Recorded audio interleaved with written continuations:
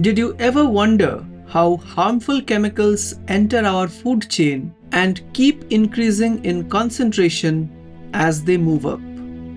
This process is called biological magnification, a major environmental concern affecting humans and wildlife alike. Biological magnification, also called biomagnification, is the process where toxic substances like pesticides, mercury, and industrial waste accumulate and increase in concentration as they move up the food chain. Let us take an example. Farmers spray pesticides on crops. These chemicals get washed into rivers and ponds, affecting aquatic life. Small organisms like plankton absorb these toxins. Then small fish eat the plankton, accumulating even more toxins in their bodies.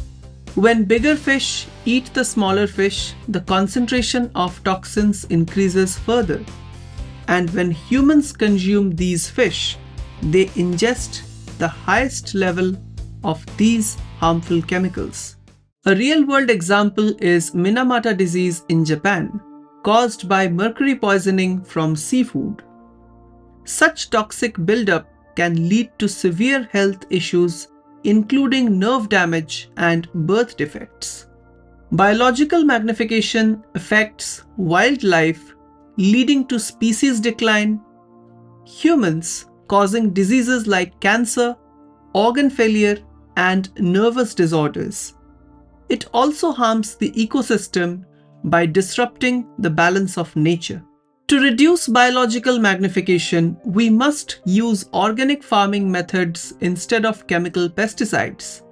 We should properly dispose of industrial waste, spread awareness about environmental conservation.